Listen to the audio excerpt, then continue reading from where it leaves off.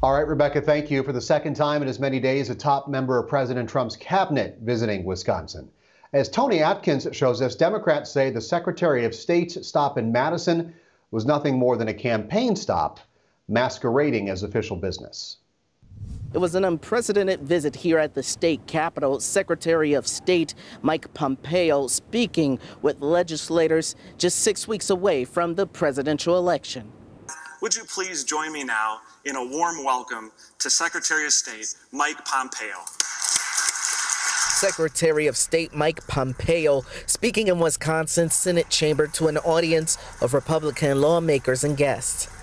It took us a little while to put this all together with all that's going on. Pompeo used the opportunity to criticize China and warned those listening about attempts by the Chinese to influence state and local governments. He cited an email from China's consulate in Chicago to Senate President Roger Roth, urging him to pass a resolution praising China's response to COVID-19.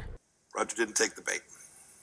Instead, Roger presented a resolution stating that the Communist Party of China deliberately, intentionally misled the world. Senate Minority Leader Chris Larson called Pompeo's visit a campaign speech disguised as a foreign policy address.